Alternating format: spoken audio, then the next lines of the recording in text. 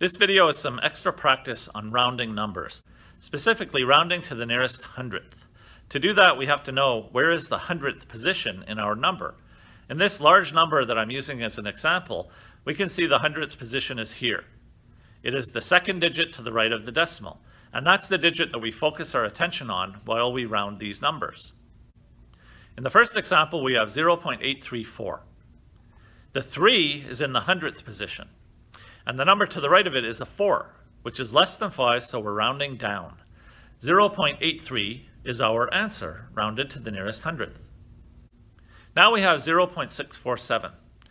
The 4 is in the hundredth position, and the number to the right of it is a 7, which is bigger than 4, so we're rounding up. We have 0.65 as our answer. The next example is 13.008. This 0 is in the hundredth position, and the number to the right of it is an 8, which is bigger than 4, so we are rounding up. 13.01 is our answer. Now we have 25.002.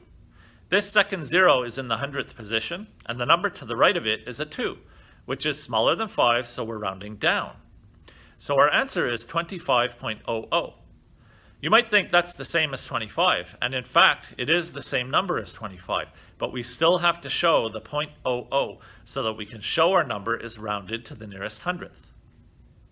Now we have 0.00817. This 0 is in the hundredth position, and the number to the right of it is an 8, which is bigger than 4, so we're rounding up. Our answer is 0.01. And now we have 0.02444.